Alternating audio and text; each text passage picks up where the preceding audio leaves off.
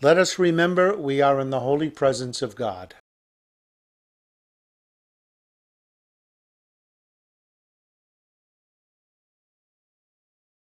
Niccolo Machiavelli was born on this day in 1469 in Florence, Italy.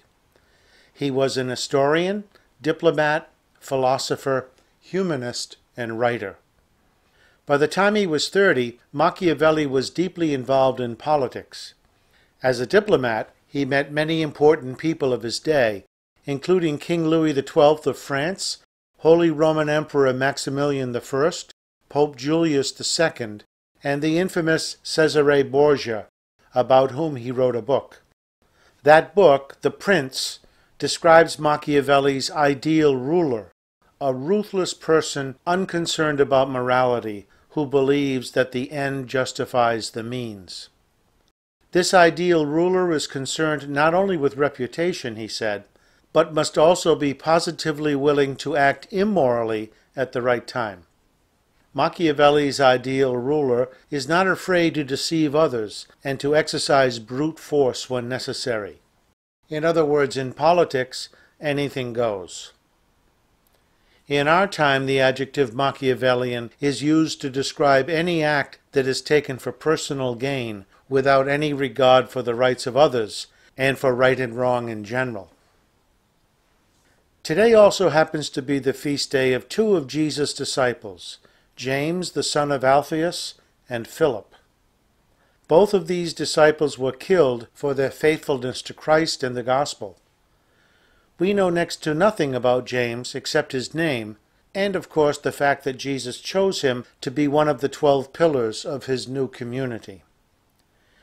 This James is not the James mentioned in the Acts of the Apostles. He is not the son of Clopas, who is referred to as the brother of the Lord, and who later became the bishop of Jerusalem. James, son of Alphaeus, the James we celebrate today, is sometimes referred to as James the Lesser, to avoid confusing him with James the son of Zebedee and brother of John, also an apostle, and known as James the Greater. Wow! Obviously the name James, Jacob in Aramaic, was a common name. Tradition has it that the James we honor today was teaching and preaching in Egypt when he was arrested and crucified. Today's second martyr, the Apostle Philip, came from Bethsaida, the same town as St. Peter and his brother St. Andrew. Jesus called Philip directly, and you may remember that Philip then went to his friend Nathanael and announced that he had met the one about whom Moses wrote, he said. Like the other apostles, it took a long time for James and Philip to finally realize who Jesus really is. On one occasion mentioned in the Gospel of John, Jesus saw a great multitude following him and wanted to feed them. He turned to Philip and asked where they could buy enough bread for all those people to eat. Philip panicked and told Jesus it would take 200 days' wages to buy enough bread to feed this crowd.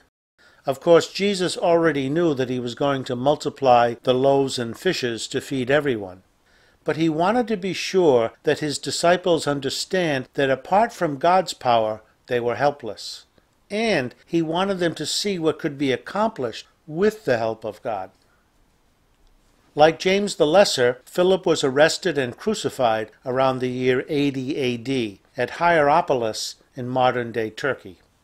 In 2011, some archaeologists announced that they believe they have discovered an ancient church and the tomb of St. Philip. What a contrast! On the one hand, we have the belief system of Niccolo Machiavelli's ideal ruler, his prince. Life is all about me and my power, about doing whatever it takes to enforce my will, to get what I want, to accomplish what I think must be done. This is my kingdom, and my will must be done.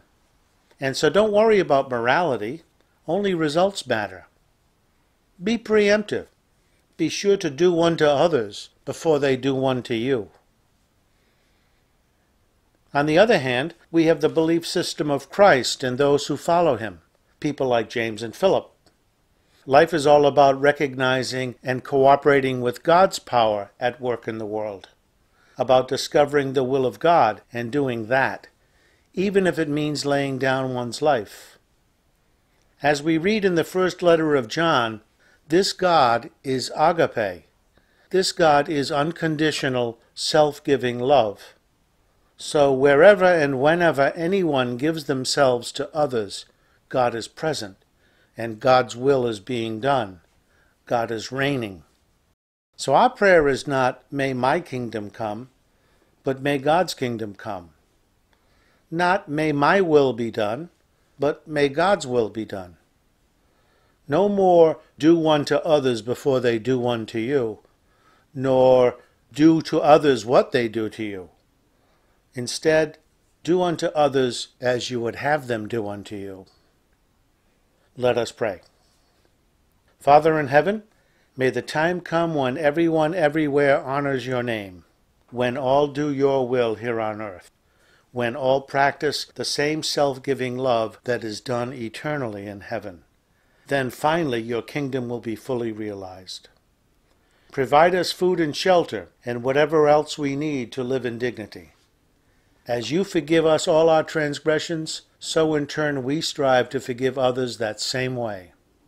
Spare us from the greatest temptation of all, the temptation to lose hope, to abandon our faith and trust in you when we are tested by the experience of evil, especially the suffering of the innocent.